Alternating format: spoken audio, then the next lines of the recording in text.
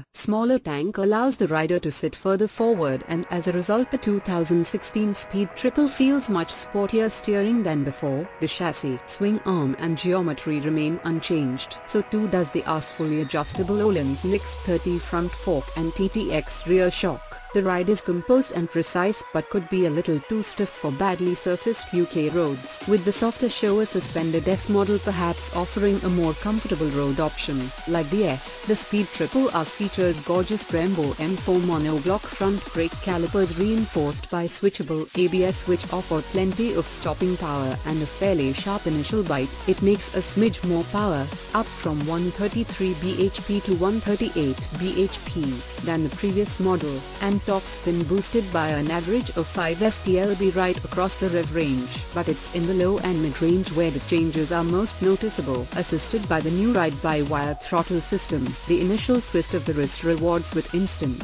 urgent response, meaning that below 3,500 revolutions per minute the new Speed Triple feels much more aggressive than the previous model. Yet despite that snappy pickup, the new Triple has a beautiful air of sophistication and refinement in its power delivery, allowing you to get swept along on the swell of mid-range courtesy of an engine that's keen as English mustard to rev. For all its newfound silkiness, Triumph have lost none of the Speed Triple's rotty character. It's still bold and mechanical, and the new, freer flowing and lighter